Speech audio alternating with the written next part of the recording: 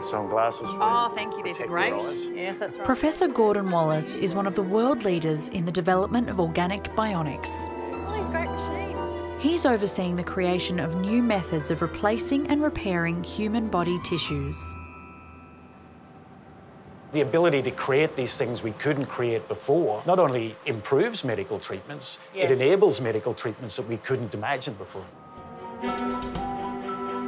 A prime example is this new surgical tool that can actually create bone cartilage. So the biopen is actually a handheld 3D printing device. It enables the surgeon to print directly into a defect in a knee, in this case. This pen prints a gel laden with stem cells. They're one of the most exciting areas of biology because they can divide and become almost any cell in your body. What sort of conditions do you think that this biopen is actually going to help with? Of sports injuries, and particularly injuries in younger people, whether that's through sports or trauma.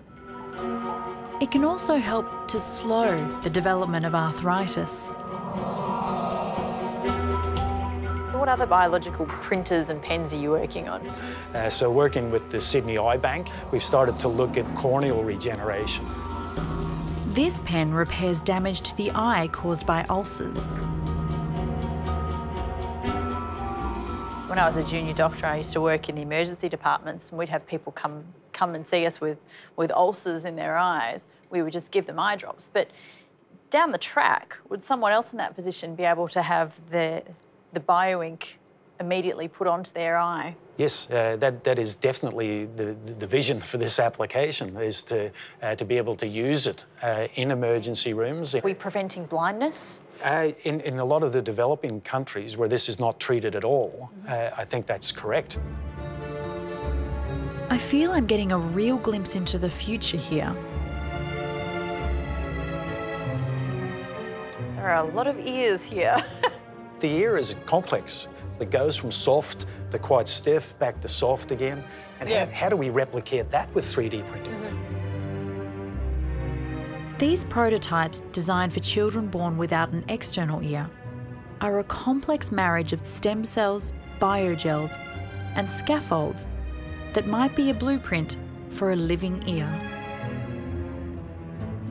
How soon do you think we will be seeing this technology available in our hospitals?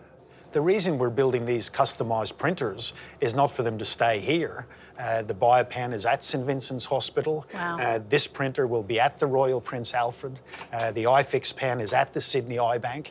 And we really are using bionic principles in order to take these advances into patients very quickly. I've always thought bionics was about mechanics and electronics, but I'm realising the next wave will be driven by this kind of science. And it's infinitely more adaptable.